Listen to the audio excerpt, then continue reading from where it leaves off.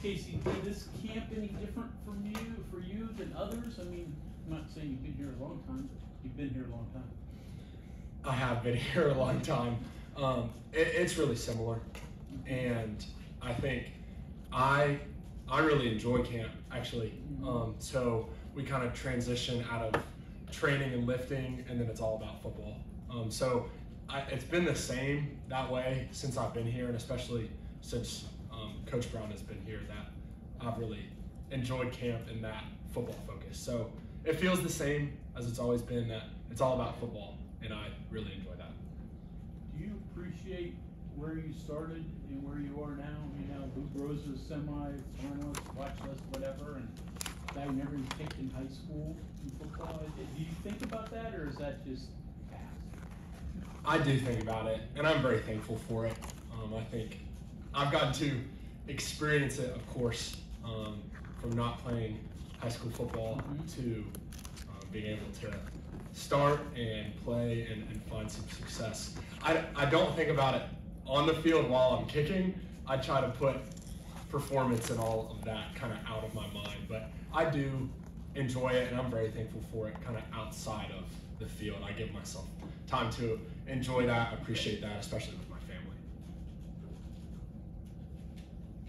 Do you wish you'd kicked in high school so much? If I could go back, I would. I think that would relieve some of the form issues that I've had, some of the transition. I think it would have been easier to start even in 9th grade, but I guess there's a reason I didn't, and I'm thankful for, again, how it's worked out. But definitely kind of looking back, I think even in 9th grade, I would have said, you know what, I'm going to kick some footballs and see where this could go. Did, when your first kick on the field, when you went out there, what was not only going through your mind, but your body at that time? I mean, so I remember it clearly. I think it was a Wednesday in October of 2017. So remember that clearly, that I went out there. We had to go to Dick's and buy football. So I was completely out of it. I had one of those old orange tees, not the kickoff tees, but the almost metal field goal tee, and brought it out. And I remember kicking at Laidley Field, and I loved it. Loved it, kicked well, and that was probably out of complete beginner's luck because I had no idea what I was doing. So I just looked at the ball and kick it, and I remember that very clearly, that I loved it and wanted to kick footballs. and how about when you went out in a game? That's maybe a little bit different.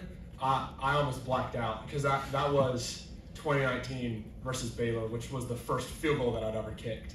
And I had a couple extra points and really just babied them in to make sure I made them. But I remember that first field goal roughly. Again, it was almost a blackout moment where you don't remember much, kind of remember jogging out on the field and then kicking. You mentioned form. And where you are now, I mean. Yes. You know, I mean, you know that you might be kicking NFL.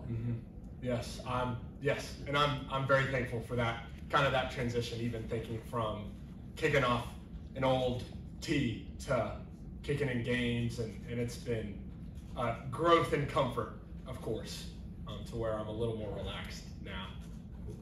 Hopefully, yes. You mentioned form. You know, a lot of the kickers today, they go to academies. They've got Svengalis that are there, you know, around them. I mean, you had none of that. Do you feel like you're having to catch up? Are you trying to absorb as much as you can?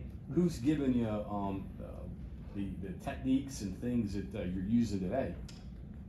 So I do think it's been catch up for me, kind of with that form in mind, because ever since I got here, it's almost always been about making kicks. And I felt that pressure my true freshman year, and I feel that pressure today of I'm here to make kicks. So whatever form I have to use to make kicks, I'm gonna use that form. And I think when you change your form, there's a process of you get worse before you get better. And I don't feel like I've had the time to do that since I've been here. So that's part of the maybe negative side of not having a coach early on in high school, to where I didn't have that time to build up a form, almost like you build a golf swing. Well, flip it around. I mean, you basically go out there and kick the ball and try to kick it through the goalpost. Yep. Well, that's pretty simple. Very Do you simple. think sometimes maybe people make things a little more complicated than they need to be? Absolutely, and I do that too. And my coaches have been on me about that, especially in team settings, and they just say, just kick the ball, you know? So absolutely, people overcomplicate it.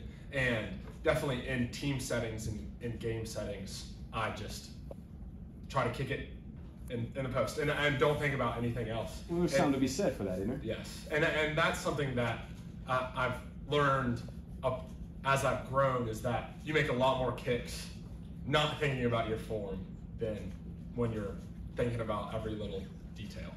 So there absolutely is a side where you just... So maybe you benefited by not having all this Yeah. stuff to think about. Yes, and I think mentally I absolutely have, to where, especially when I'm on the field in team settings and live field goals, that I'm just kicking. Right. And I'm thankful for that. That's been my experience since I got here. Casey, what was the Wednesday in October? What was the occasion of that? So, I've shared this before. I loved soccer, played soccer in high school. So, I think it was an opposing team's parent or grandparent asked my mom if I'd ever kicked footballs. And she said, no, he's never kicked. And then that was maybe the week before that, October in 2017, that he had asked that question. So we thought, I had a couple of days off of school, we thought, we might as well try it. Might as well go kick. So that was the background. And I really don't think I would have ever tried it if that parent wouldn't have asked my mom that. So When you've been around this sport long enough now that in every position there's different nuances, things change. Quarterbacks get different arm angles. Mhm. That's fine. There are different techniques. There's the game goes through space. One thing is cool, that's not right. Is kicking still kicking? Like, does it change at all? Are there new things that you do in kicking? I wouldn't say I don't see it evolving almost like the game, and I think there absolutely is a simple side to it, to where you just kick it through the posts, and I like that, and I think the simplicity of it is really cool, but also there's absolutely ways to get better, and I think the mental side of kicking is something that I've grown in a lot, of thinking that maybe even form-wise or what you do with your body, that there are limits to that, but the mental side of kicking is something that, and sports psychology, maybe that side is something that I've seen growth in myself and something that can continue to grow. The hell with kicking, how about tackling? So I've only made the one career tackle, and that was my first ever kickoff. So I'd honestly like to keep it that way. So. Casey, the sports psychology stuff, is that more reaction or preparation? It's preparation, Yeah. and I try to really focus on that, and I think it's probably the most important aspect of making field goals is the mental side of it, to make sure that you're prepared to deal with the pressure of kicking, because I think that's the hardest part to overcome, is the real pressure you face when you're out there, and to be able to overcome that and trust whatever your process is. That's almost all mental preparation. And the reaction stuff is once it happens, it's over. You can't react. Yes, and there's not a ton of reaction. Snapper will snap it, Right. holder will hold it, and so that's the only reaction. Other than that, it's all preparation. I mean, response to the outcome, right? Yes, no, I try to completely ignore the outcome, which is really hard, and I struggle with it. I've struggled with it since I started kicking, but I try to completely ignore what happens as soon as the ball leaves my foot. Have you worked with a psychologist at all, or? So we have a team psychologist now, Dr. Adrian, and he's worked with us. He's done some mindfulness before games, so I enjoy spending time with him. And then also I do some on the side, just reading books. I'm reading one now called Mind Gym, and I've read it since middle school. It's one of my favorite books of all time, and Slow reader, huh? I've read it before. There we go. There we go. But so I try to read that before this season, and it really helps me prepare. You're a thorough reader. Have you ever found yourself in a situation where you're around other kickers and knowing your background and they're talking about whatever and you're going, what in the hell are they talking about?